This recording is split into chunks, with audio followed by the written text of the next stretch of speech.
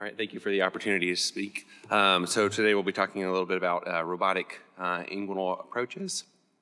I don't have any financial disclosures. So as we've heard before, the MIS approach to hernia repair was introduced back in the early 90s, and its adoption has been relatively slow compared to other laparoscopic procedures.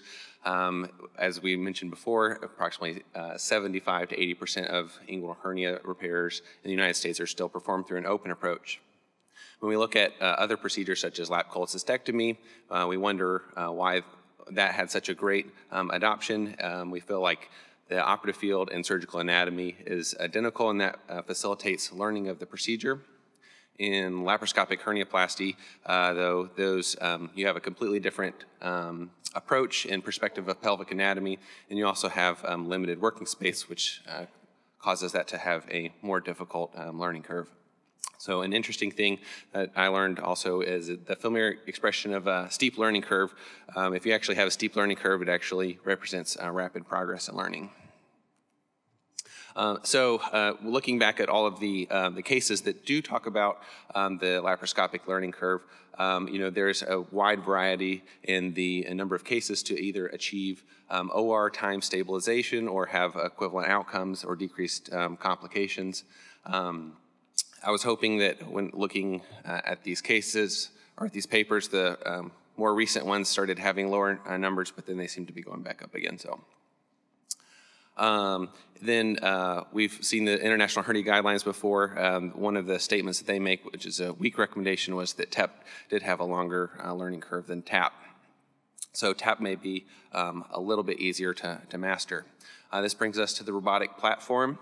It's a very common platform that's available to many surgeons. Approximately 1 in 4 hospitals now have access to at least one of these robots in their OR. There are multiple reported benefits, including enhanced visualization, improved dexterity, ease of suturing, and surgeon comfort, which can all play a role in inguinal hernia repair. When we look at the data, though, of robotic over laparoscopic, there's really no clinical benefits that have actually been proven. You have similar recurrence rates, no difference in pain, and no difference in cosmesis, and there's even higher costs associated with the procedure. The pros that we do think about, though, are: is there a shorter learning curve, and is it easier on the surgeon overall to perform? We've seen this study also. The cost for the robotic approach is higher, over $2,000 per case just for a unilateral inguinal hernia. Operative times have varied depending on the study, but some of the more recent ones still show a prolonged operative time over the laparoscopic cases, even after you've mastered or even after you've gotten over the learning curve in the robotic cases. Robotic cases also have been shown to have a higher rate of postoperative skin and soft tissue infection, and this is thought to be largely related to longer operative times. So, looking for guidance in whether or not we should adopt the robotic platform, looked back to this 165-page compendium of the International Guidelines for Hernia Management, and if you search for the word robot, it's found at the bottom of a table only once in the whole page. So this really didn't afford any guidance to us. So who should really be adopting this procedure? Surgeons who are already performing laparoscopic inguinal hernia repairs, surgeons who have exposure to laparoscopy, or surgeons who are novice to the MIS approach altogether. So let's say you don't perform laparoscopic inguinal hernia repairs at all, and you're wanting to adopt the robot as a platform to perform more MIS hernia repairs. Maybe there is a clinical benefit. This turns out to be the same scale here for the open versus laparoscopic. You're going to have better access to the difficult and recurrent groin spaces, including femoral hernias. You're going to have lower recurrence rate, quicker recovery, less pain, better cosmesis. So let's look at the experience of surgeons who adopt the robotics in their practice. This particular study was a single surgeon with 20 years of laparoscopic TAP experience and no prior robotics exposure, 50 cases in 4.5 months. Ultimately, comparing to the prior laparoscopic cases, there were no differences in clinical outcomes. And looking at the learning curve, they would say it's maybe around 25 cases if you're counting the time to bring the operative case length to that of equivalent of the laparoscopic cases. So in this study, they were actually able to not have prolonged OR times. In a larger study where there were 18 surgeons who adopted the robotic inguinal hernia approach, they really only examined one surgeon for the learning curve using an analysis of OR times. They showed 11 cases. They were over their learning curve.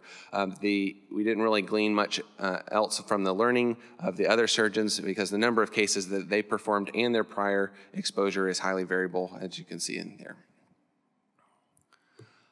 So I also looked, and there's no studies out there with only open surgeons and their outcomes and their learning curve. I can't make any conclusions about the learning curve for those who are novice to both the robot and the MIS inguinal hernia repair approach. So I wanted to see who is doing robotic surgery, and a study by Dr. Alanikov shows that the majority of these cases are actually coming from people who are already doing laparoscopic cases, and that it's not really having an impact on the open numbers that like people had suspected. And this was also true for other general surgery procedures like colectomy and cholecystectomy. So I wanted to look at our institution since we adopted the robotic inguinal hernia repair technique in 2013. We've had steady progression during that time, and so we have two different groups of people that utilize it. Ones that have been kind of fellowship trained, and where are our robotic cases coming from? They're coming out of that laparoscopic pool. We already have a pretty high utilization in that group of MIS approach. Then we have another set of surgeons who are not MIS trained and have a high utilization of open approach. However, after adoption of the robotic approach, they still are largely coming from the laparoscopic group. So a couple considerations before adopting the robotic technique. If you're a low volume MIS surgeon, do you ever really reach the learning curve? And now you're going to add an additional way of doing it. So now you have open, lap, and robot. Are these skills transferable in between technologies, and or would utilizing only one of the platforms help you to achieve the learning curve faster? And then if you are moving from an open approach to a robotic approach, should you be necessarily learning a new technology and a new procedure all at the same time? So I think you should have a high comfort level with inguinal hernia repair before you have a foray into the robotic approach, and there are other downsides, as we mentioned, including costs. So this is the same slide I showed earlier, and it was also in the laparoscopic talk. The basic recommendation, since the results between TEP and TAP are comparable, really the recommendation is to use what you feel comfortable with. And why I think you will use a robotic approach is what you will have had exposure to, including your skill, education, and experience. What you feel comfortable doing. When you feel comfortable doing it, you're going to have good outcomes. And also what you have access to. I have some colleagues that are in other hospitals that have access to robot block time, and that's where they can put cases on, so that's why they're doing them that way. So additional reasons, performing procedures such as inguinal hernia to gain more experience with the robot so you can ultimately do more complex operations. Opportunity for trainees if you have those with you, and some people come asking for that, so there's also some advertising pressures. So in conclusion, currently most cases are coming from the laparoscopic pool, and there's no data on open surgeons' learning curve on the robotic inguinal hernia repair technique, so we can't make any conclusions on that just yet. So right now I'm putting it in the hype category. Thank you.